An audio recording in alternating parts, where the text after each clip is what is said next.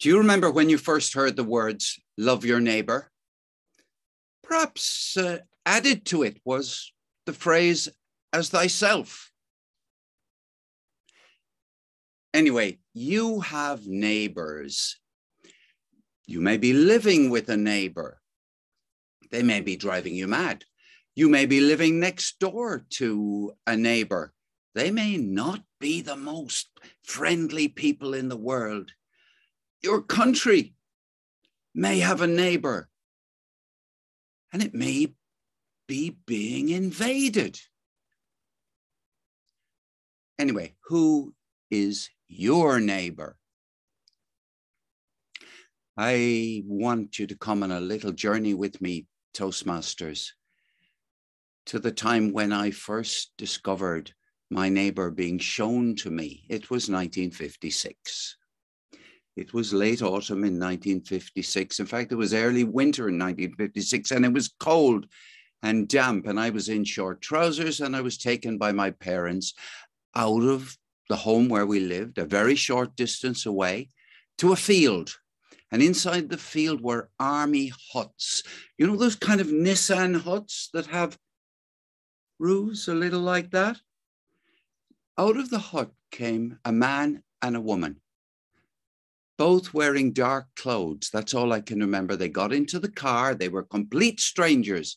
I had no idea. It was Christmas Day. They came to our house and they sat at the table. I remember them across the other side of the table having Christmas dinner with us in family, most intimate meal of the year, perhaps. And I thought, who are these people? And my mother and father showed love. They served them first. My father carved the turkey. My mother put the vegetables on the plate and put it down in front of these strangers. Who were they? They were displaced people, refugees, if you like, from 1956 when Soviet tanks went in to Hungary and suppressed the revolution, the rebellion in Hungary, and thousands of people became displaced refugees. 541 came to Ireland, and all of the Hungarian refugees were in Knocknasheen camp, just a short distance from the city of Limerick where I lived. And that marked me for life. You know how when you're young, something that you see can stick with you for the rest of your life? Well, it did me. These strangers were treated like people to love, as if they were our neighbors. This became extraordinarily relevant recently when Russia invaded Ukraine, when Russia bombed Mariupol. Oh, I won't name the cities. It's an absolutely desperate situation, and you know it. You know because it's in your news. You know it because you care. Ukraine bombed, cruise missiles, threats of even worse, and thousands of refugees coming to Scotland. Already your First Minister is committed to taking 4,000 refugees. We have thousands in Ireland too. And here's the reason why I felt it was so poignant and so important that I speak to you today about it. You know, we're Toastmasters International.